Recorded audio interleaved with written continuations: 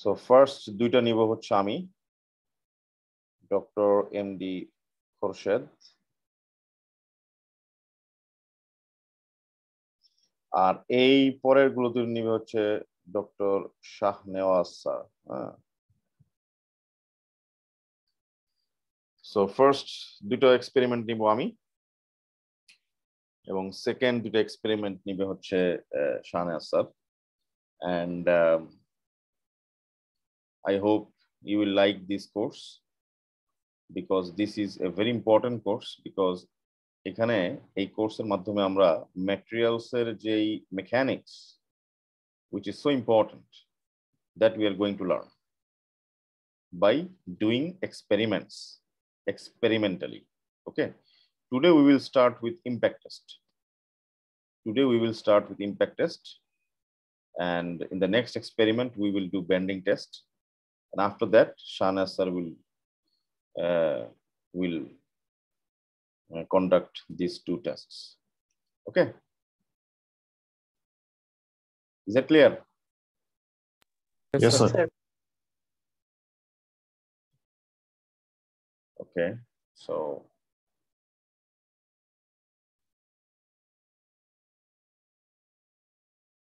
can you see my screen now? Yes, sir. Okay, so our experiment name is impact test. Okay, impact test. So what are the objectives? The objective of this experiment is to study the impact testing machine, to determine the energy absorbed in fracturing the given specimen, to observe the appearance of the fractured specimen. Okay, these are the main objectives. Okay, basically the main and the most important objective is this one, B, to determine the energy absorbed in fracturing the given specimen.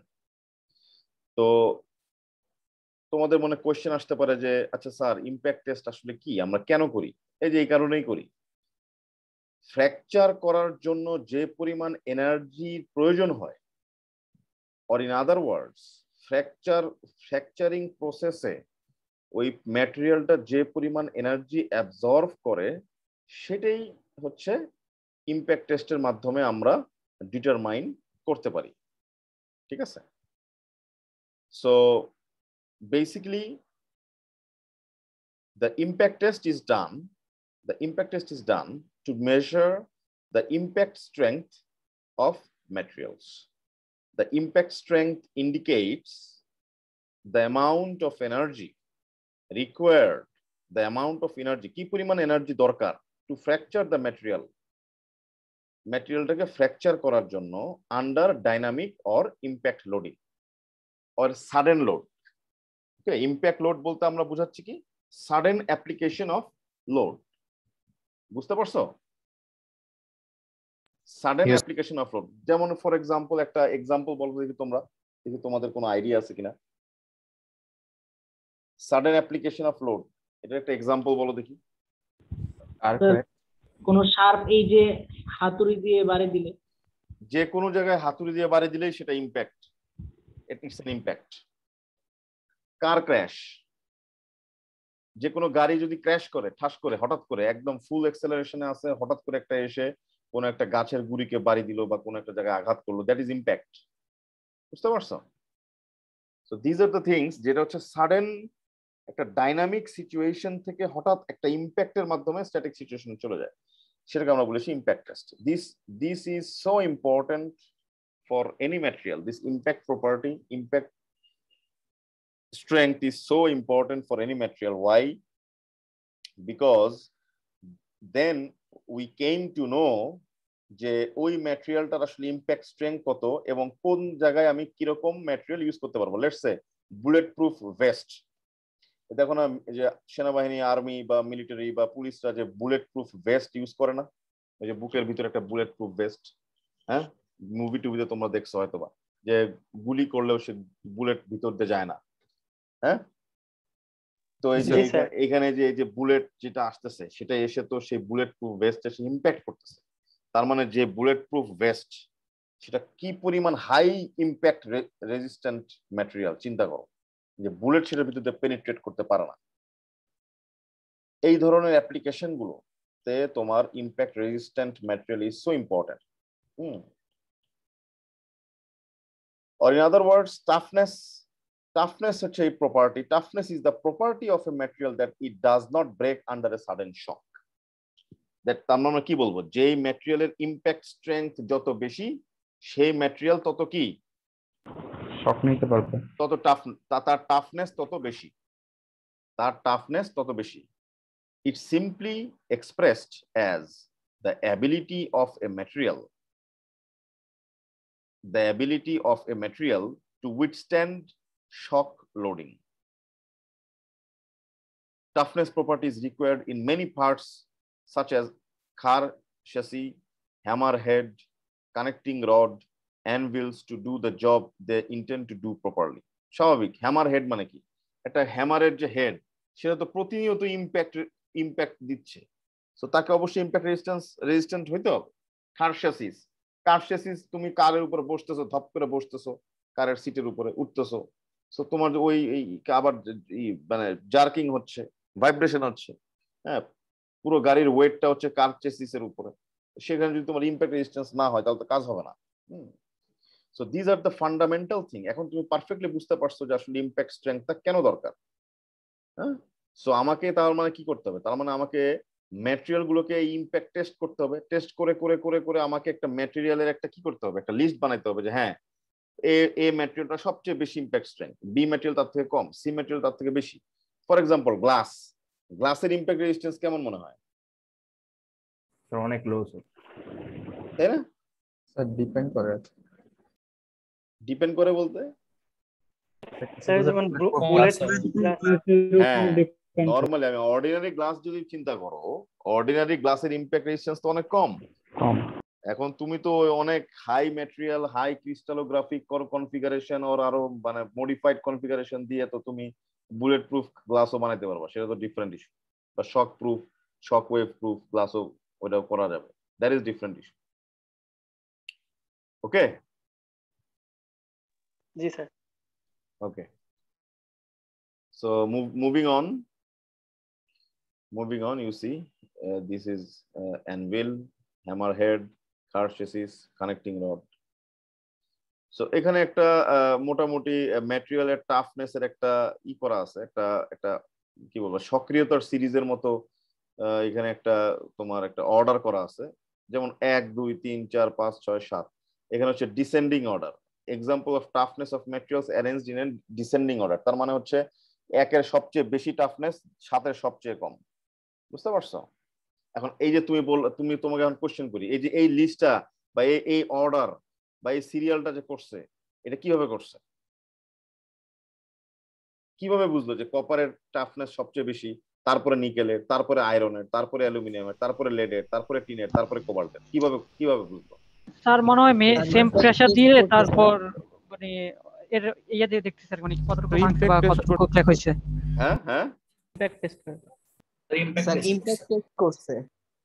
Impact test করছে, exactly. এই যে টেস্টটা আমরা আজকে পড়তেছি impact test, এই impact টেস্টের মাধ্যমে বেসিক্যালি ডিটারমাইন করছে যে এদের ইম্প্যাক্ট রেজিস্ট্যান্স কত, বা ইম্প্যাক্ট বা এই যে কি পরিমাণ এনার্জি ব্রেক করার জন্য দরকার হয় সেটা টেস্ট করছে, এবং সবগুলোর সেম জিওমেট্রি নিছে।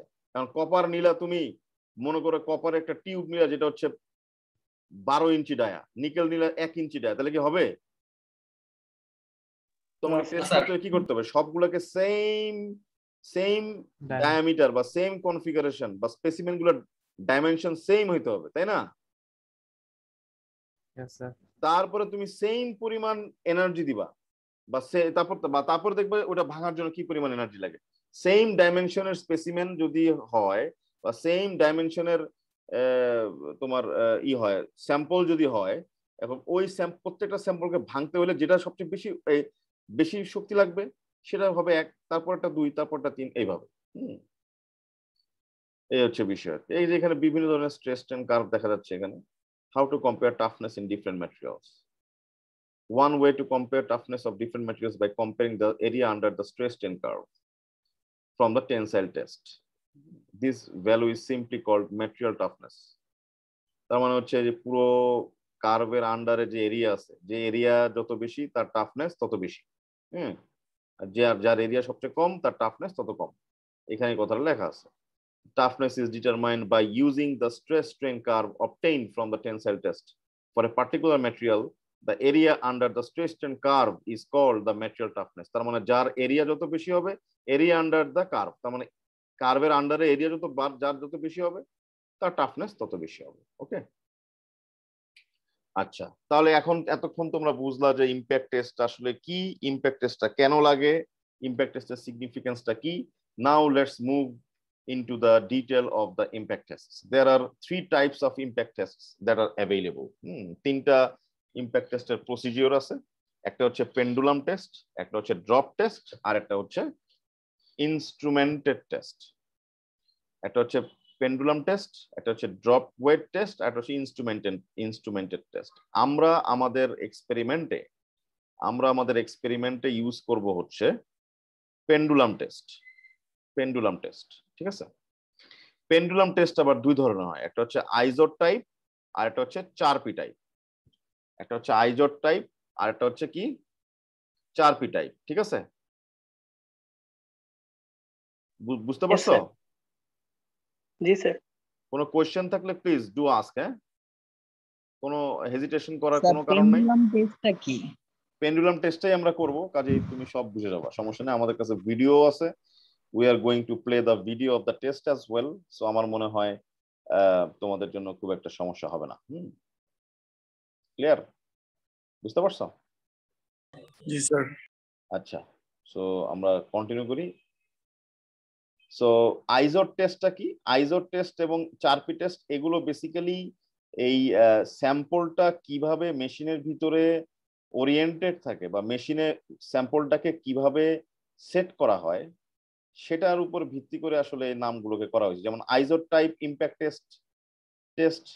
টেস্টে কি যেটা হয় সেটা হচ্ছে স্যাম্পলটা এরকম লম্বালম্বি ভাবে আটকানো হয় মেশিনের ভিতরে। অ্যান্ড এই স্যাম্পলটার ভিতরে একটা নচ কাটা থাকে। নচ বুঝো তো নাকি? একটা ভি নচের মতো একটা নচ বুঝো? জি স্যার, একটু। হ্যাঁ জি স্যার, একটু। স্যার স্যার আইসিতে যেটা থাকে আর কি স্যার, একটু খাঁজ কাটার মতো স্যার। এই যে এরকম, এটা হচ্ছে একটা নচ, মনে করো ভি শেপ নচ। বুঝতে পারছো? ধরো এরকম, এটা একটা ম্যাটেরিয়াল, তাই না?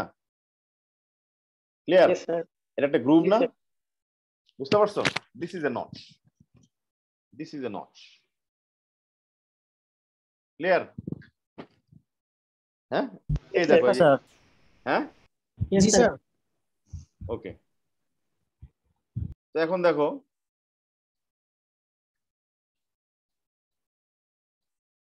এই যে এখানে এই যে নচ কাটা, এই যে নচ। আমার কার্সরটা দেখা যায়?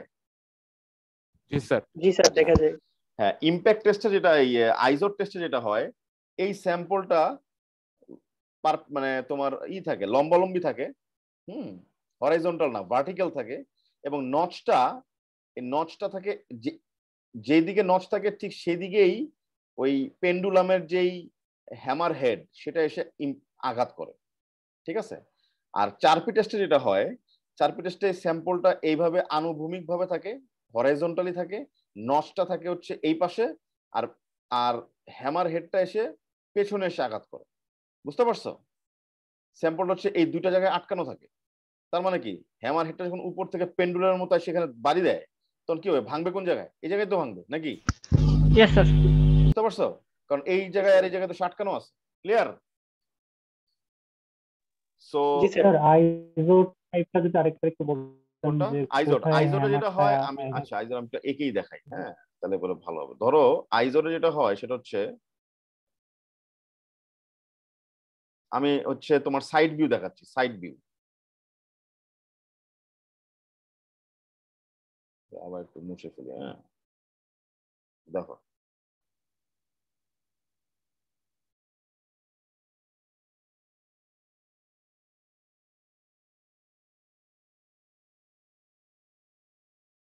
বুঝতে পারছো?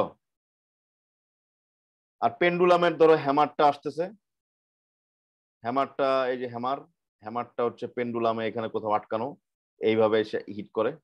তাহলে এখানে পেন্ডুলাম যেদিকে হিট করতেছে নসটা তো সেদিকেই আছে, আর এই বরাবর হচ্ছে তোমার ধরো সে এইটা গ্রুভের ভিতরে আটকানো, মেশিনের ভিতরে। কথা বুঝতে পারছো? জি স্যার। অপোজিটের থেকে তো আসলে একই জিনিস কোনো মানে হচ্ছে যে আইজোর টাইপ ইম্প্যাক্ট টেস্টে the load and the notch are at the same side.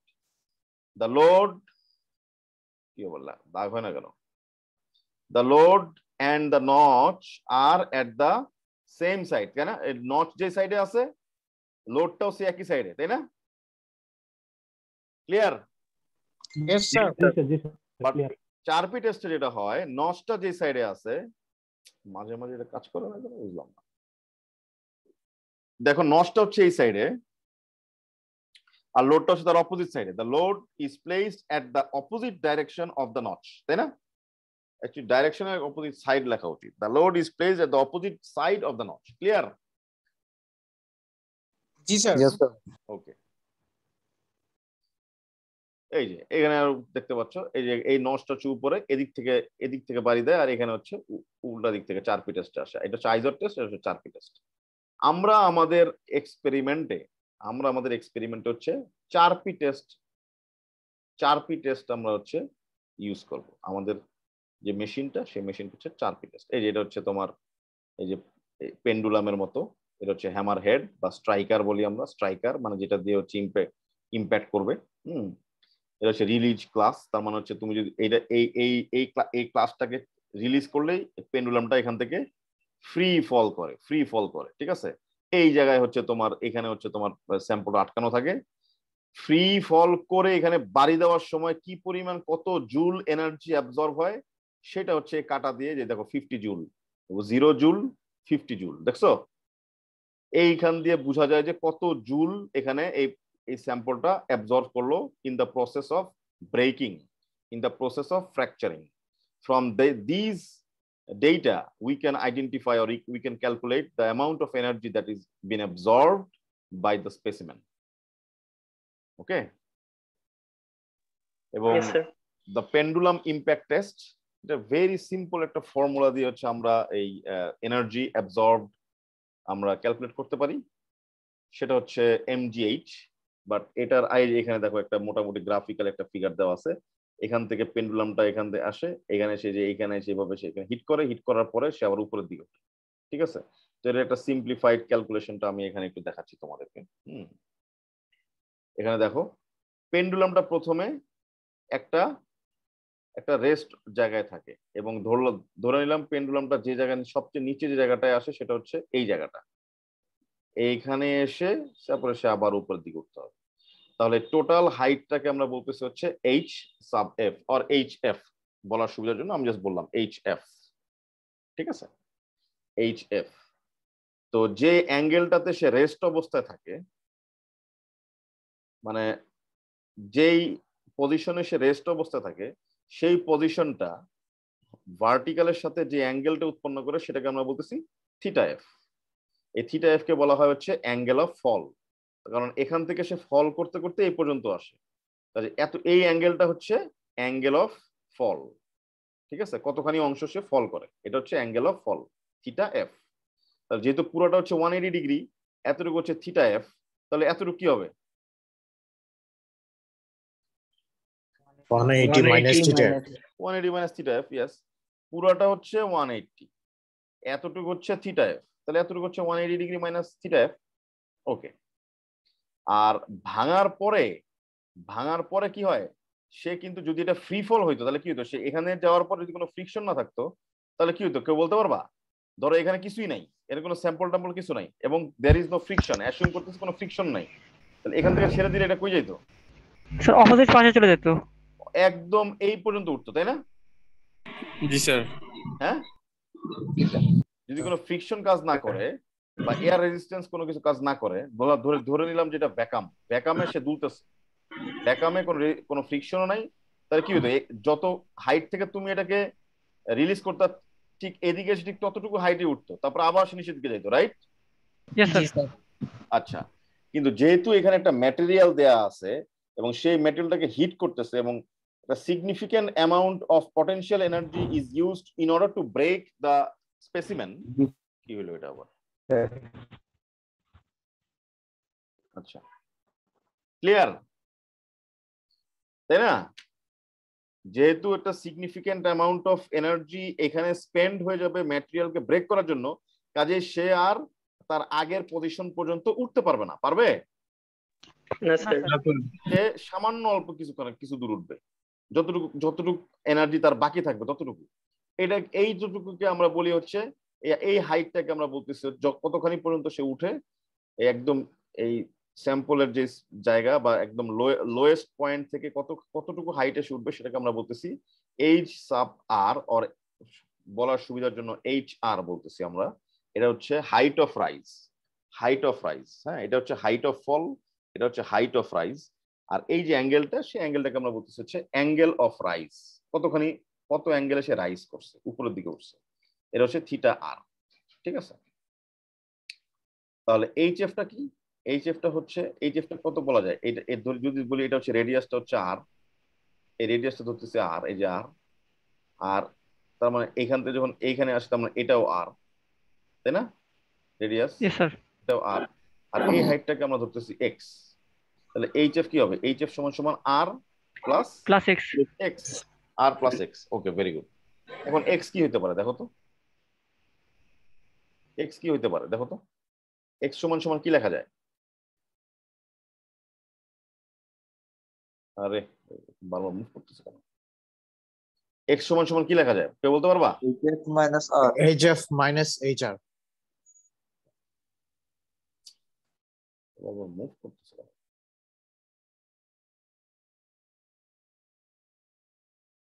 X is equals to কি লেখা যায় আর cos 180 মাইনাস থিটা এফ লেখা যায় ইয়েস স্যার এটা হচ্ছে আর এটা হচ্ছে এক্স অ্যাঙ্গেল হচ্ছে 180 মাইনাস থিটা এফ তাহলে কি লেখা যায় এক্স ইজ ইকুয়ালস টু কি আর cos তাই না আর cos this অ্যাঙ্গেল ক্লিয়ার হ্যাঁ স্যার এটা আরেকবার একটু এই মিয়া এটা একটা সিম্পল এটা একটা ট্রায়াঙ্গেল কই গেল এখানে কি দাগ হইতেছে না কেন দেরি হয় এটা ল্যাগ করে এটা যদি হয় আর এটা যদি হয় থিটা তাহলে কি থিটার জায়গায় এটা পুরোটা এটা তাই না জি sir clear okay yes sir আচ্ছা ওকে ফাইন তাহলে এইচএফ কি লেখা যায় এইচএফ হচ্ছে এইচএফ সমান সমান কি আর প্লাস এক্স এক্স এর জায়গায় এটা লেখা যায় না আর প্লাস আর cos 180 minus theta F R common নিলে কি আসে 1 plus cos 180 minus theta F clear জি স্যার আচ্ছা এটাই হচ্ছে এই যে এখানে দেখো এই যে লেখছে এইচএফ ইকুয়ালস আর 1 minus cos theta F clear আচ্ছা তাহলে ইমপ্যাক্ট স্ট্রেংথ কতখানি হবে আগে এনার্জি ছিল mgHf তাই না এইখানে থাকাকালীন সময় পটেনশিয়াল এনার্জি কতখানি ছিল mgHf আর হিট করার পরে এনার্জি কতখানি অবশিষ্ট আছে mgHf এটা পার্থক্য হচ্ছে ইমপ্যাক্ট স্ট্রেংথ এই ম্যাটেরিয়ালটা নিয়ে নিছে জি স্যার mgHf মাইনাস mghr এতটুকু তো বাকি ছিল দেখে তো সে এতটুকু উপরে উঠছে দুটার পার্থক্য অংশটুকু ম্যাটেরিয়াল ব্রেকিং এর জন্য ইউজ করে ফেলছে ক্লিয়ার mgHf মাইনাস mghr ব্যাকগ্রাউন্ডে নয়েজ হচ্ছে কার okay clear yes sir clear তাহলে এখন hf এর ভ্যালু আমরা কি জানি hf r * 1 - cos θ f right yes sir ঠিক আছে यस স্যার আচ্ছা এখানে 180 ডিগ্রিটাকে তুমি জানোই যে ওই যে কোয়াড্রেন্ট রুল থেকে জানো না 180 ডিগ্রি হলে cos ই থাকবে রাইট জানো তো এটা হ্যাঁ জি স্যার সো এটা করে ফেলছে আর কি cos θ f এই যে এখানে জাস্ট ইয়ের ক্ষেত্রে তোমার মাইনাস চলে আসছে বুঝতে পারছো Yes, sir. হ্যাঁ এটা তো ওকে এইচএফ সমান সমান আর 1 মাইনাস cos থিটা এফ। তো এখানে এইচএফ এর জায়গায় এই ভ্যালুটা বসা দিছে আর 1 মাইনাস cos থিটা এফ, আর এইচআর এর জায়গায় কি বসাইছে এইচআর এর জায়গায় কি বসাইছে এইচআর এর জায়গায় বসাইছে হচ্ছে angle changes. 1 মাইনাস আর Theta. Into 1 minus cos theta, একই রকম সেম ওয়েতে পারবো না? সেম, একদম সেম। খেয়াল করে দেখো,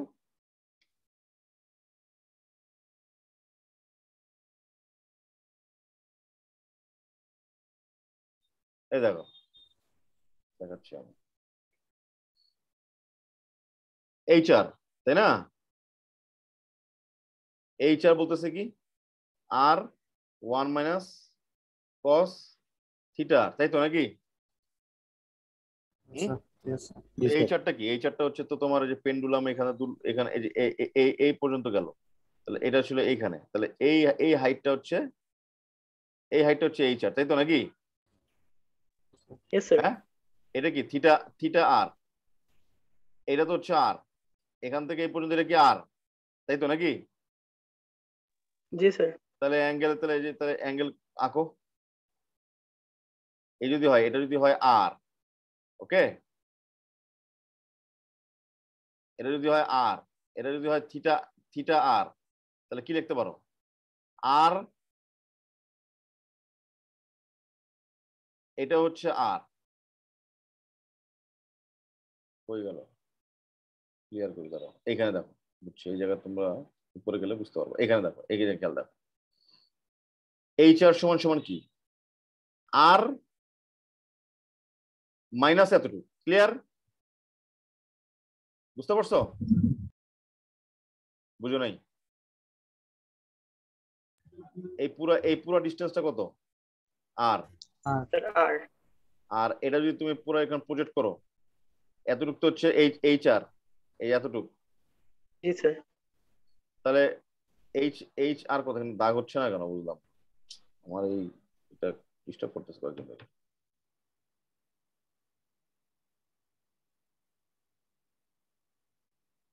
এখন দেখতে পাচ্ছ এইচ, এই যে আমার লেখা হচ্ছে না, এইচ আর। এই প্রবলেমটা করে হচ্ছে ইয়েতে আসলে, জুমে আসলে এই সমস্যা করে। এনিওয়ে, তাহলে এইচ আর সমান সমান কি হবে? আর মাইনাস আর cos থিটা আর, বুঝতে পারছো? জি স্যার। একজন বা দুজন বুঝছো, আর বুঝো না। এই দেখো, এখন দেখো, খেয়াল করো, দাগ হচ্ছে না এখনো। এই অ্যাঙ্গেলটা চিন্তা করো, শুধু এই অ্যাঙ্গেল চিন্তা করো, এই অ্যাঙ্গেল, এই ট্রায়াঙ্গেলটা চিন্তা করো। এটা কি থিটা আর? এখান থেকে এই পর্যন্ত কত? আর এটা কত? এটা আর যদি হয়, তাহলে এতটুক কি হবে? এতটুক আর cos থিটা। আর cos থিটা আর, তাহলে এই চারটা কি হবে? এই আর মাইনাস আর cos থিটা আর। এবার বুঝতে পারছো? জি স্যার। জি স্যার, বুঝতে পারছি। Yes sir. এটাই তো বলছি এখানে। এই দেখো, এই যে আর মাইনাস আর cos থিটা আর, আরটা কমন নিলে 1 মাইনাস cos থিটা আর, ক্লিয়ার? Yes sir. জি স্যার। সো এইচএফ এর জায়গায় এই ভ্যালু আর এইচ আর এর জায়গায় এই ভ্যালুটা বসায় দাও, বসায় দেওয়ার পর সিম্পলিফাই করলে finally you come up to this equation mgr cos theta r minus cos theta f। তার মানে m is a given, it is the mass of the striker, g is gravitational force, gravitational acceleration, r হচ্ছে radius of this pendulum। হ্যাঁ, তার মানে হচ্ছে তুমি যদি angle of rise R angle of ফল জানো, তাহলে তুমি এই ইকুয়েশনের মাধ্যমে তুমি খুব ইজিলি কি বের করতে পারবা? ইম্প্যাক্ট স্ট্রেংথ বের করে ফেলতে পারবা। ক্লিয়ার? জি স্যার। Yes sir. ওকে, এখন ক্যালকুলেশনে আসি আমরা। ক্যালকুলেশনটা হচ্ছে তোমার আমরা হচ্ছে 3 ধরনের স্যাম্পল দিয়ে এক্সপেরিমেন্ট করব। একটা হচ্ছে অ্যালুমিনিয়াম, একটা হচ্ছে নাইলন, আর একটা হচ্ছে অ্যাক্রাইলিক। একটা হচ্ছে অ্যালুমিনিয়াম, একটা হচ্ছে নাইলন, একটা হচ্ছে অ্যাক্রাইলিক। 3 ধরনের স্যাম্পল। 3টা স্যাম্পলেরই হচ্ছে সেম স্পেসিমেনের ডাইমেনশন হবে same depth of the notch. Depth of the notch মানে হচ্ছে যে সারফেস থেকে নচের এই পিক পর্যন্ত কতখানি ডেপথ, সেটা হচ্ছে ডেপথ অফ দ্য নচ। আর এটা হচ্ছে width of the notch, sorry depth of the notch হচ্ছে নচের এই এই এজ থেকে অপর পৃষ্ঠ পর্যন্ত যেটা, সেটাকে বলতেছে আমরা ডেপথ অফ দ্য নচ। কতখানি ডেপথে সেটা পেনিট্রেট করছে এই এই এই সারফেস থেকে, মানে এই নচের এই পিন পয়েন্ট থেকে এই পর্যন্ত যে ডিসটেন্সটা, সেটাকে বলতেছে আমরা ডেপথ অফ দ্য নচ। আর এটা হচ্ছে width of the notch, width of the notch. তো এখান থেকে আমরা কি পাবো? আমরা এখান থেকে খুব ইজিলি নচের ডাইমেনশনটা আমরা পেয়ে যাচ্ছি। এখন যেটা করবো সেটা হচ্ছে অ্যালুমিনিয়াম। এখন অ্যালুমিনিয়াম যে অ্যালুমিনিয়াম স্পেসিমেনটা আছে, সেই স্পেসিমেনটা আমরা মেজার করে পেয়েছি হচ্ছে ডেপথ অফ দ্য নচ হচ্ছে 7.73 millimetre, R width of the notch হচ্ছে 10.06 মিলিমিটার।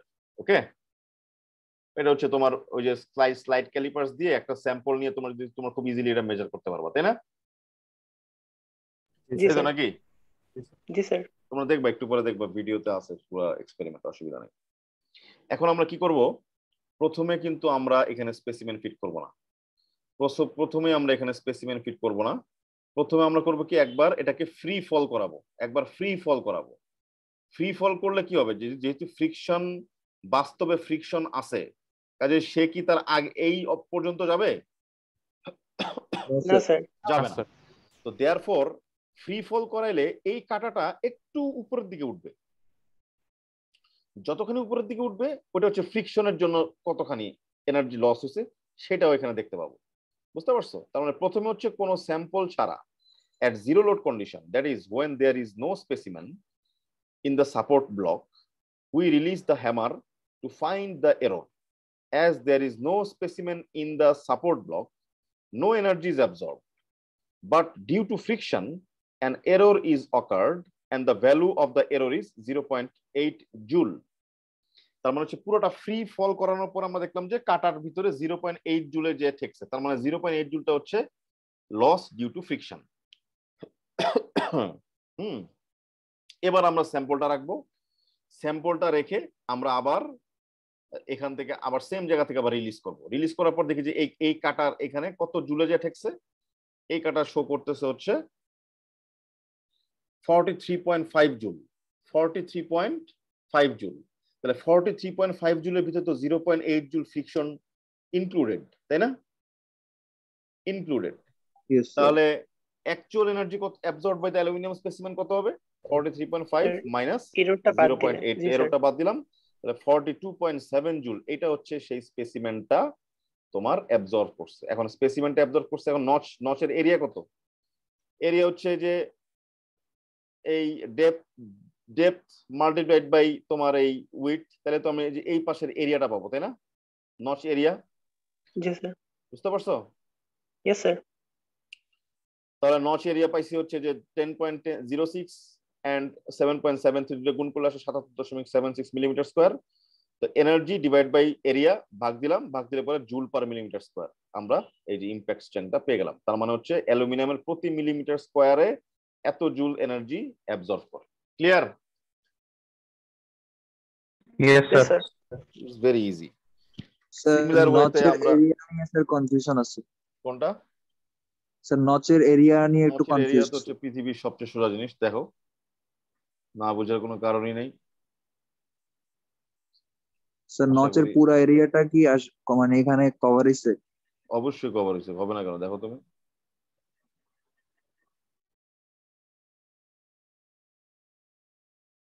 এই তো নাকি?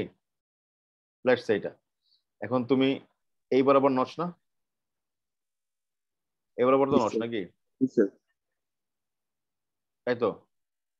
এখানে যদি হিডেন এরিয়া কত রকম হবে এখানে?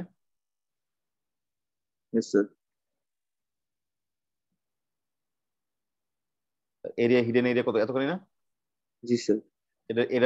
এটা উইডথ কত? এটার উইডথ আর এটার উইডথ তো সেম। হ্যাঁ এখন স্যার বুঝতে পারছি। আর এটার ডেপথ এত। জি স্যার। এরিয়া কোনটা এটা? জি স্যার। ক্লিয়ার? হিডেন এরিয়াটা। জি স্যার। হ্যাঁ, এটাই হচ্ছে এই এরিয়া।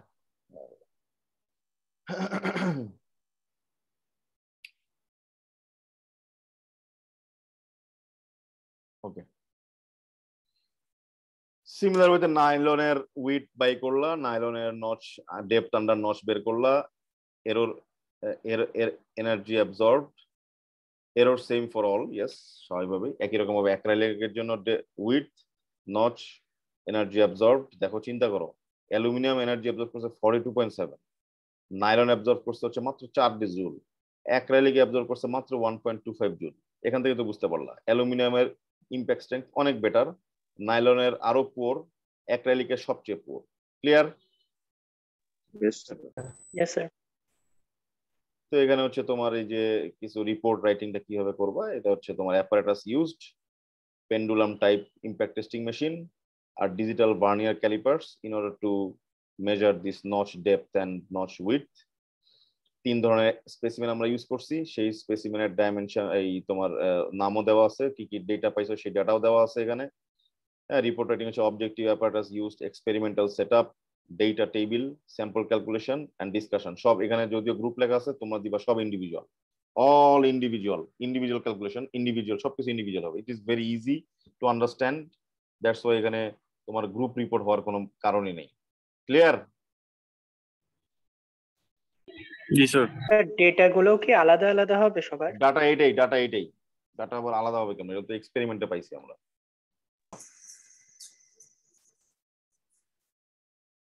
এটা হচ্ছে যে উইড মাপতেছে 10.46, আর ওই যে নচের ডেপথ মাপতেছে, যে নচ 9.05,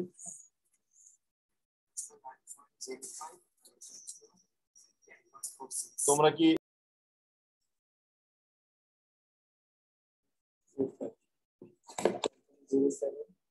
এখন শুনতেছো? তোমরা এখন শুনতেছো?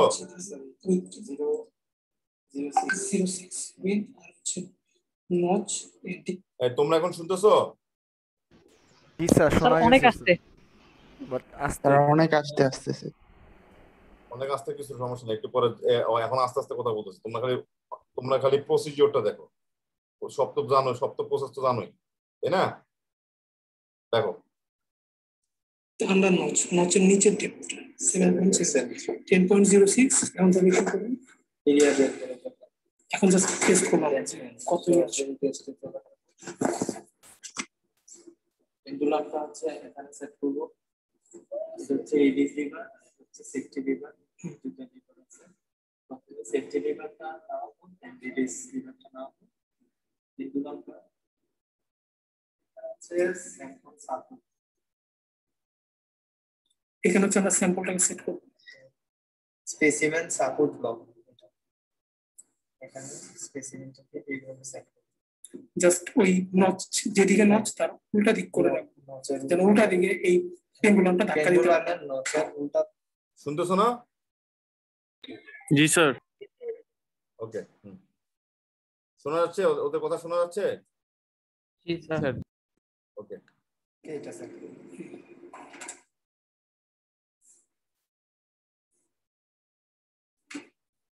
করে তারপর আমরা পেন্ডুলামটা ছেড়ে দেখবো এখানে কতটুকু এনার্জি লাগতেছে।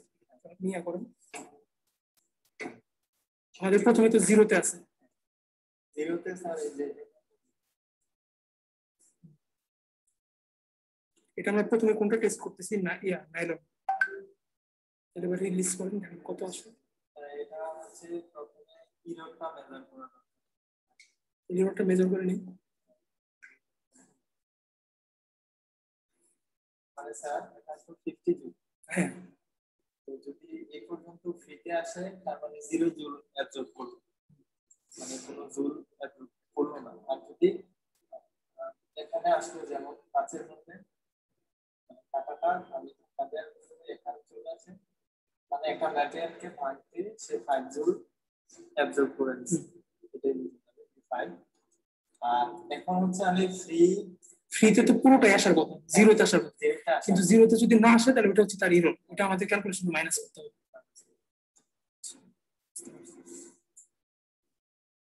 আমরা হচ্ছে ফ্রিতে করতেছি, তাই না? মানে কোনো মেটেরিয়াল নাই,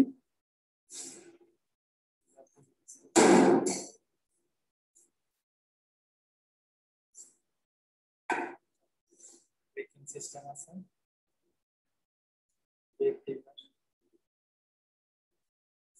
আস্তে আস্তে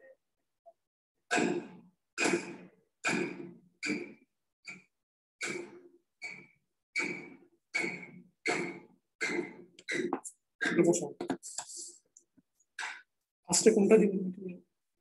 স্যার এটা দিয়ে শুরু করি। অ্যাক্রিলিক সবচেয়ে কম আছে।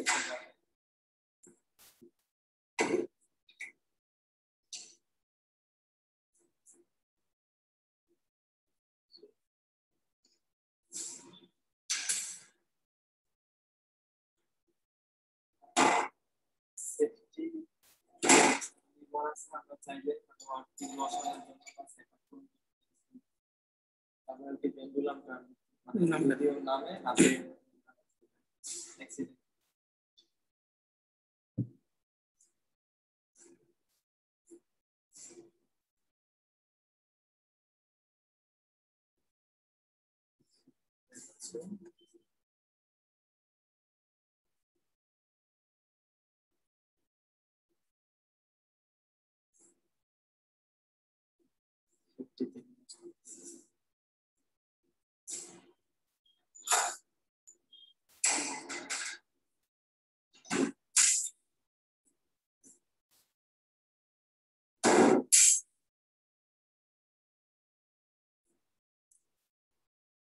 আমাদের মেটেরিয়ালটা ভেঙে গেছে।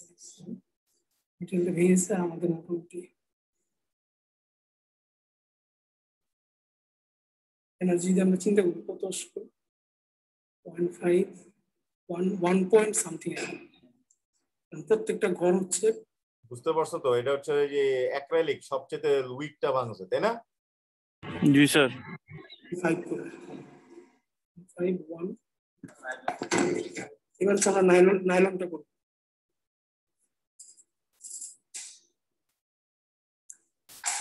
ওই স্পেসিমেনটা আমাদের যে ভেঙে গেছে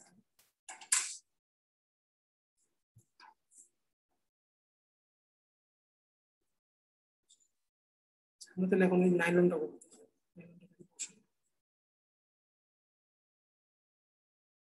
নোটসটাকে উল্টা দিকে রাখছি, 0 তে সেট করব।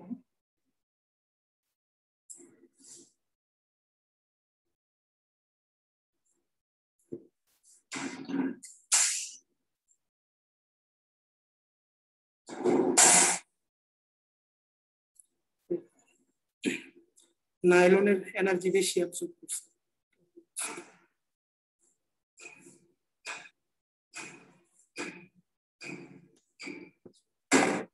হচ্ছে আমাদের নাইলন, নচের এখান থেকে ভাঙছে। এটা হচ্ছে অ্যাক্রিলিক। এবার হচ্ছে আমরা ইয়া করব, অ্যালুমিনিয়ামটা।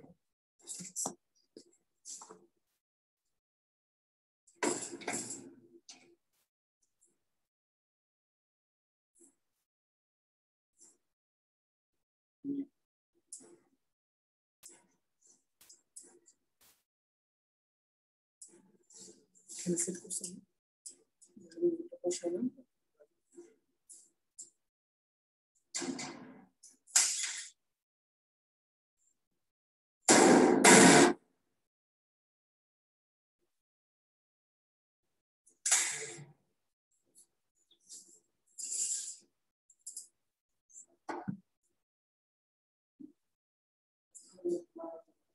অ্যালুমিনিয়াম। এটা আবার চেঞ্জ করে দেওয়া হয়েছে আরেকটা, হ্যাঁ আরেকটা স্যাম্পল।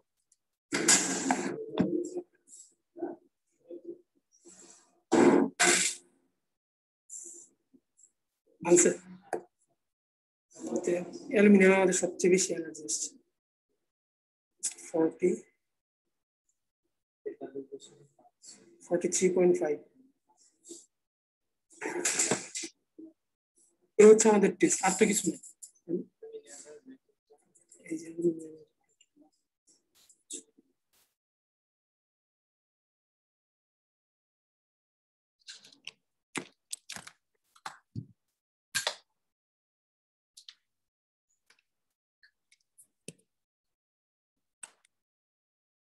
হ্যালো, জি স্যার। হ্যাঁ বুঝতে পারছো? জি sir. G sir. It's actually very easy and simple experiment, so I think. And কি রিপোর্ট কিভাবে লিখতে হবে সেটা তো দেখছো নাকি? জি স্যার।